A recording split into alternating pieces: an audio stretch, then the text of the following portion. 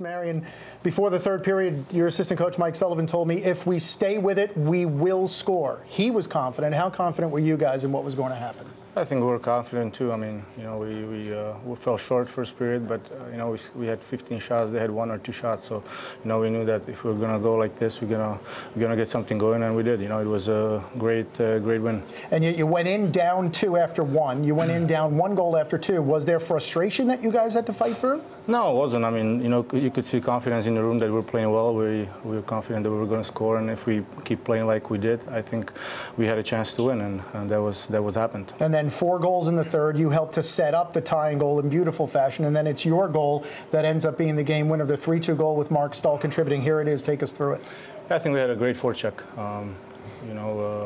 Richie and Asher kept the puck in, and I just try to get the cycle going, and Stolzy got the puck from Richie there, and I just tried to jump in front of the net and got a tip on it. So that's what we have to do, just try to get in front of the goalie and fortunately like we did, and things will happen. Now clearly that's intended. Are those the kind of skills that will start to come back more and more as the season continues? Are they the kind of skills that maybe you didn't have right out of the gate because you didn't have a full camp? Well, I think it's not just about skill. I mean, we have to create those kind of chances in terms of getting on a great forecheck like we did there, and then things will happen.